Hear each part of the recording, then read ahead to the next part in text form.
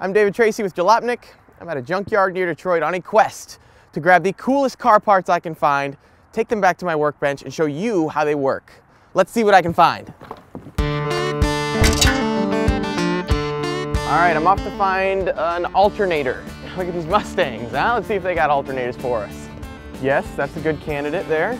That's right at the top of the engine. We could snag that in a heartbeat. Mustang alternators. Pretty easy to get to. All right, we've got a Firebird right here. Bright red, sticks out like a sore thumb. This'll work. It's got a 3.4 liter V6. The alternator is right up front, got an external fan. Should be able to pull this in a couple of minutes.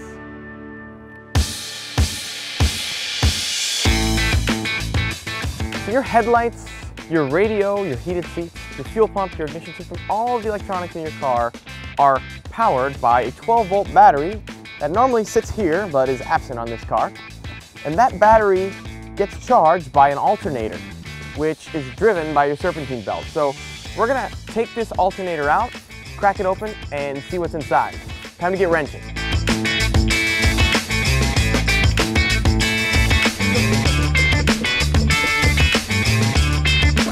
Oh, there we go. The alternator is out. Looks like we've got a couple of plugs here on the back side.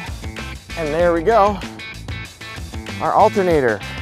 Now we'll take it on my workbench, break into it, and see what we can see inside.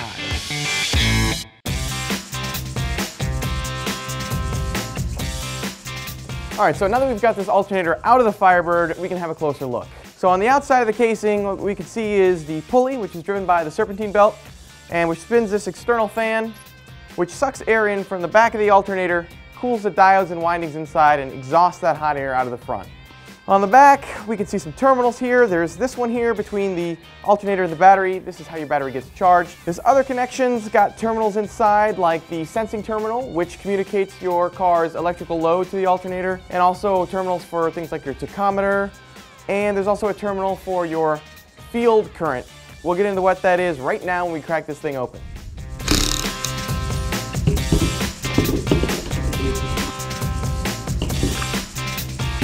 All right, so we've got the fan off.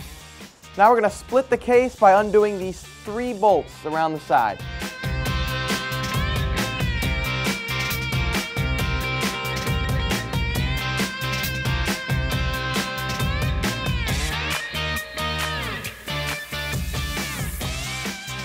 And now we can see the stator windings here on the outside. We can see the rotor in the center.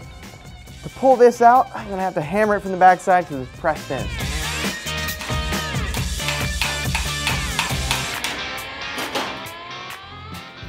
All right, so now that I've got the rotor out of this casing, we can have a look at the good stuff. So right here at the front of this shaft, pressed on, you see a ball bearing.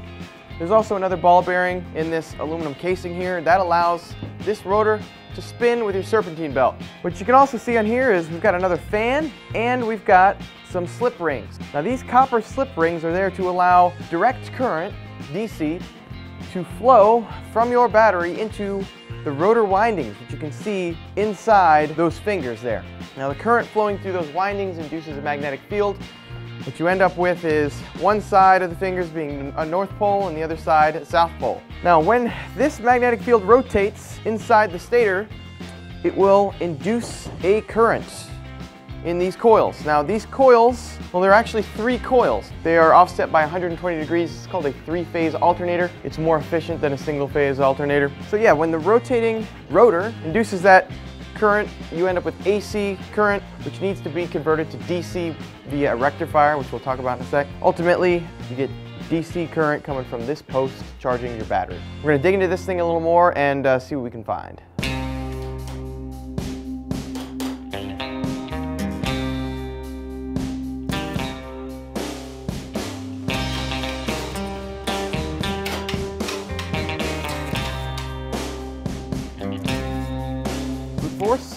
Brute force will definitely break something, I'll tell you that. Okay, so I've got the stator separated from the housing, and you can see some cool stuff in here. This set of windings here, the 3 windings, send AC current to a rectifier which is made up of diodes. Now those diodes' job is to convert the AC current into DC current for your battery. A diode is essentially like a one-way valve. If you think of AC current as current that moves back and forth, and DC current as simply forward-flowing current, that's where the AC current goes. It goes to a rectifier, the diodes turn it into DC current, and ultimately you get your output from this stud. It goes straight to your battery. Now what you can also see is this black plastic voltage regulator. And what the voltage regulator does is it makes sure that your battery's voltage stays stable, so between 12.5 and about 13.5 volts. If you turn on your AC and you turn on your radio, you turn on your headlights, that added load will want to drop the voltage of your battery. But this voltage regulator will tell if your battery voltage drops, and it will accommodate by sending more current through these brushes into these slip rings and into the windings of this rotor, which ultimately gives you more DC current to feed the battery. Now if you look under your hood, you might not see an alternator that looks exactly like this one. You might see one that looks more like this one. This is a compact design. It's got internal fans instead of an external fan, and actually this one does not have a voltage regulator built in. Its voltage regulator is in its powertrain control module. So that's how an alternator works. That's what it looks like inside. Let's see what the junkyard has in store for us next time. So that's how an alternator works. We just tore into it, showed you the good stuff. Now let's see what the alternator has. Let's see what the junkyard has in store for us next time. All the way to the end.